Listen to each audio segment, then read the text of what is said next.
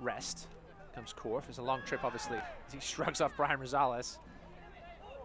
Coney with a lovely bit of play to Corfe. Right for the shot, and it's in! Deri Corfe! Second goal in as many games. It was a lovely bit of play.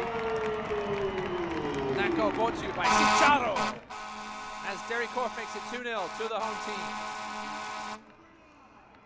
Look at it here on the right sure replay. It was beautiful work by Coney on the ground.